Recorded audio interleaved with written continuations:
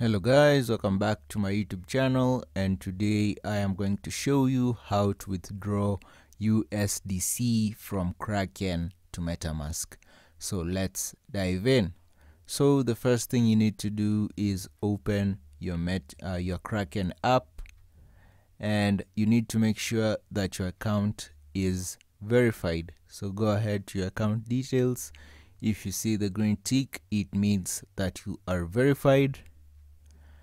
And if you have not been verified, all you have to do is submit an image of your ID and you will be verified.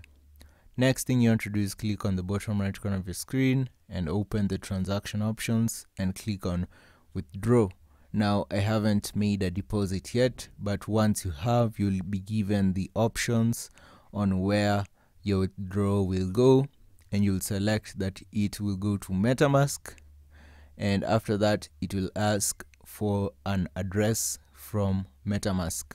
So the next thing you have to do is go to your MetaMask app.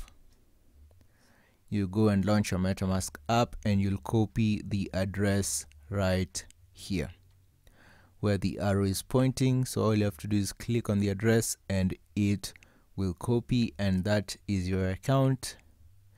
And you have to go back to Kraken.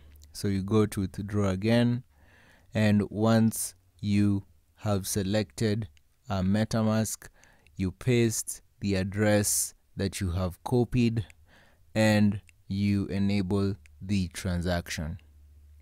So all you have to do is copy the link from MetaMask to Kraken and your transaction will be enabled.